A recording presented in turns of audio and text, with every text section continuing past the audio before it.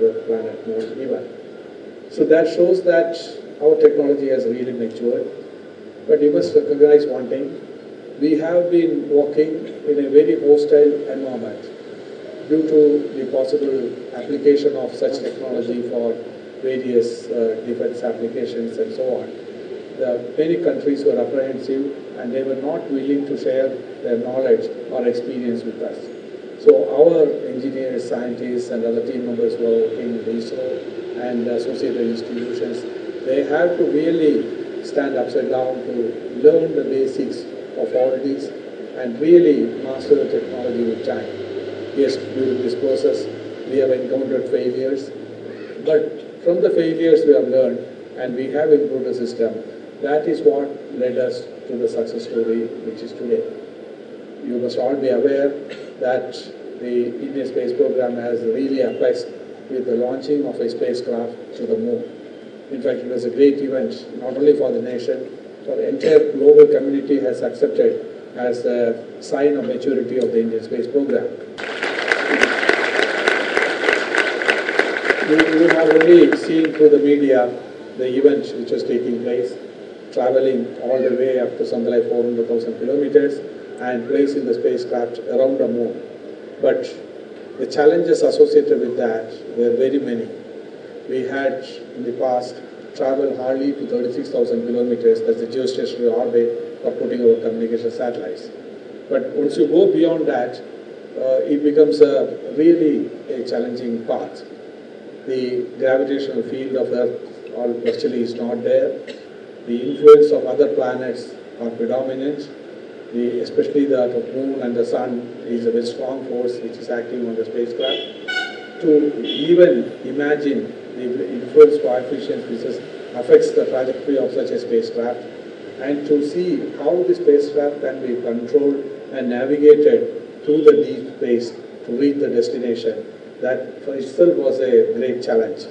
In fact, the 60 trajectory equations which has to be written, it all has to be evolved from the basic physics and the mathematics associated with that. And our team have really deciphered and they put all this into place and run through a large number of simulations. But when you do the simulations, you make many assumptions, especially about the influence coefficients you come across in space.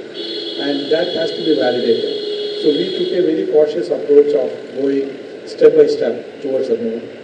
From a 22,000 kilometers orbit, we raised to 36,000 kilometers, then to something like 64, and so on. In 5 steps, we arrived there. But during this process, we have validated our software, our assumptions, the course of the spacecraft, and the type of velocities which reach, etc. But at the same time, still we had the anxiety.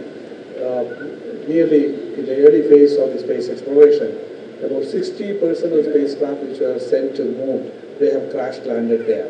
Compared to that, to see that the mission is success is a real anxious moment for us. The spacecraft was approaching the moon. It is, mind you, that is nearly 400,000 kilometers away from Earth.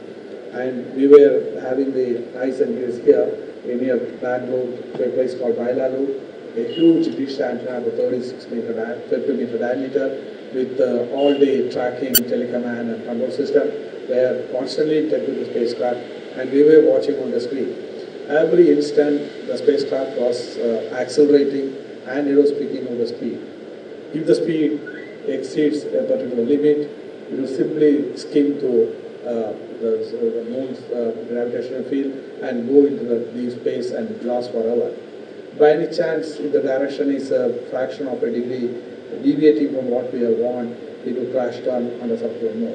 But alas, I think to the ability of our simulations and the controls what we have implemented, we could arrive there with a precision of 10 kilometers and turn the course of the spacecraft to the moon very precisely. And the first orbit itself, against about 500 kilometers by 7,500 kilometers around the moon, we have got within about 5 kilometers.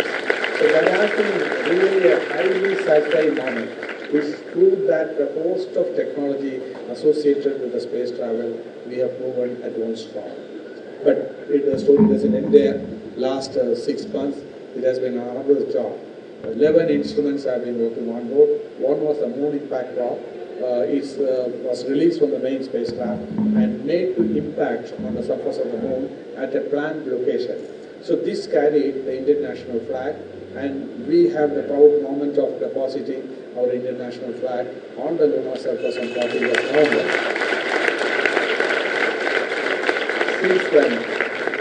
Since then we have been continuing the imaging of the lunar surface. We have today a comprehensive 3-day picture of the moon.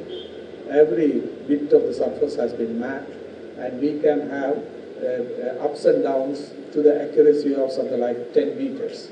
So this is something